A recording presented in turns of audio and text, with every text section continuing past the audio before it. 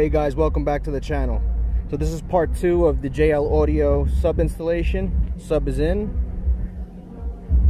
It's not too big, only a couple wires showing. I'm very happy with it so far. It sounds really nice. Just so you can see, there's plenty of trunk space without sacrificing too much. I'm going to bring you to the front, show you what I did in the front. I'll let you hear it, and we'll go on from there. Here's how it looks on the battery area. I could have cut this, but I decided against it. This kit only requires an 8-gauge wire, which is actually fairly small. It's only a 400 watt RMS amp and speaker and all that, but 8-gauge wire, pretty easy to run, small. Just ran it around the battery there. Little wire tie here for the fuse, and then I'll move my JB4 out of the way. I don't know if you can see it down there. There's a, I'm trying to get the camera in there, it's hard. There's a little boot right where you see those thick stack of wires. There's a boot right there. I was able to just make a little cut. I didn't even have to drill any holes, and I ran the wire, and then I'll show you what it looks like underneath, how it comes in. Okay, now this is the boot from the underside by the, there's the gas pedals here. You work your way up. There's the main harness, and then I ran it across to follow the factory harness. It's kind of hard to show you, but do the best I can. I wire tied it, kept it nice and neat,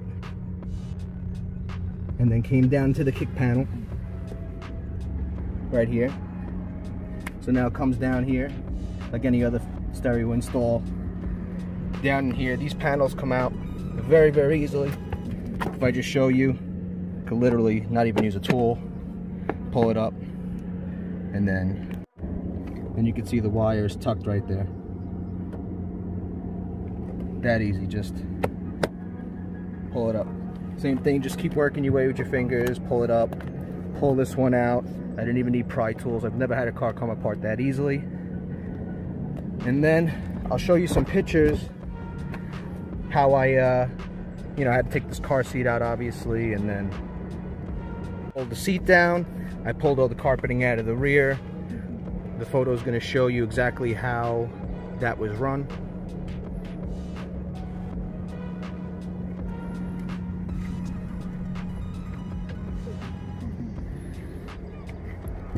And then we get to the back. This is my favorite part about this sub. I wanted something that was small, sounded good, quality, and also easy to remove. These new JL subs have quick release tabs here. So if you want to undo the speaker, this is your high conversion right here. You don't need a converter, it automatically does it straight to speaker wire. You just unplug it, disconnect it. In this one, you just pop it out. This is the power on the ground. The sub is removed just like that. That easy. Then you just pull it out, and it's done. The sub is completely out of the car that easily. It's not good for theft, but if anyone's gonna steal it, they're gonna steal it anyway.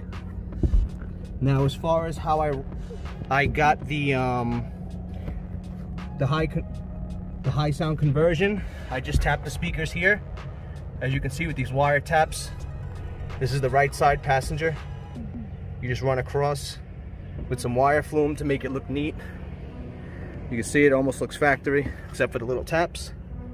Make sure when you do this, tap both wires, because I had a signal problem. I only did one, but you need to do 2 of the positives and 2 of the negatives on each tap, otherwise you won't get a strong signal. So I did that, ran it under the carpet, and that's pretty much the installation. I'm gonna try to show you how it sounds the best I can, and we'll go on from there. I'll show you how it sounds, I forgot. This is how I'm holding the speaker so it doesn't move. This is just a 2-inch wide piece of Velcro folded in half, so it creates a little thickness so it touches the back of the seat. And basically all it does is it presses up against the seat back, and it doesn't slide, it doesn't pull forward. I took a few hard turns already, so far so good. It's only my first day in testing. Worst case scenario, you know, I could add a couple strips to the bottom, that way it's a little more secure, but I'd rather just have it on the top, that way it's easier to get in and out. And so far it's working good. I got these strips at Home Depot. It was 4 feet by 2 inches, Velcro brand. It was only $9 and like 90 something cents, and I have a bunch left, so I could actually put it on the bottom. But you only could use the hook side, the hard side, not the soft side, for this to work.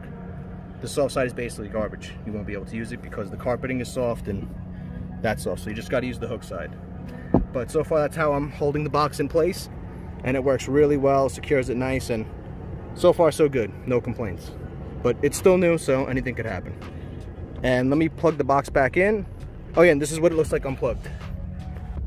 Your power wire, ground, this just pops right in. So if you ever have to like put big stuff in your trunk, anyone knows I have kids, so I put big stuff in the trunk all the time, they're toys. Just, that's it, that's all you're left with in the trunk. And that's the back end of the speaker. You have your sensitivity, this is your signal, so if you don't have RCAs, you just set it to signal, so as soon as you start pushing some sound out of the rear speakers or whatever speaker you tap into, I did the rears, it will turn the amp on automatically, frequency. You can switch it to reverse polarity, so the sub works backwards, and you can get the remote level bass knob if you want. You could run that all the way to the front. I don't see the need to do it for me personally, but that's what that port's for. So I'll plug it all back in and I'll let you hear it. So this is how the sub sounds. It's hard to tell, but I'll show you the mirror shaking and get an idea.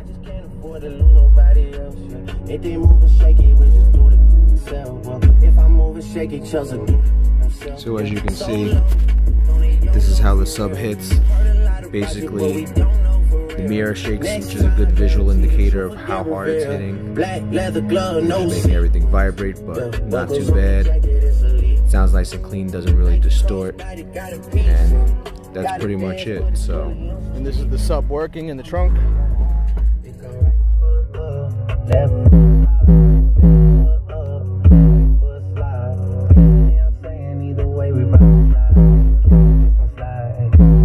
Don't you wanna dance with me? No. I could get you the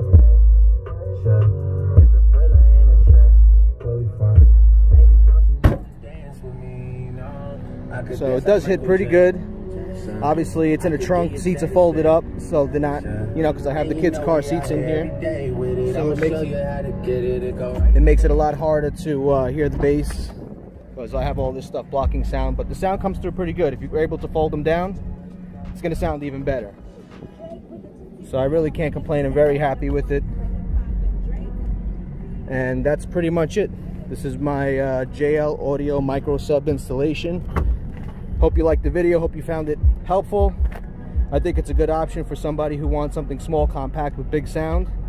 This is not by any means like competition stuff. If you're looking for something like that, or you want to like shake somebody's house as you're driving by, this is not for you. This hits really good for what it is. It's quality, but it's not going to shake somebody's house. So if you have that in mind, go a different route. Don't get an all-in-one. This is a sub amp all-in-one. Makes things super easy, neat, clean, that's my style. I like everything to be neat and clean, not overdone, or, you know, and I like to change cars a lot, so I don't like to do real big permanent stuff to my cars. So this I could always move to another vehicle, or I could sell it when I don't want it anymore, or whatever I decide to do. It's not built into the car, it's not custom to this car. So guys, please remember to like, comment, subscribe, and I'll see you next time.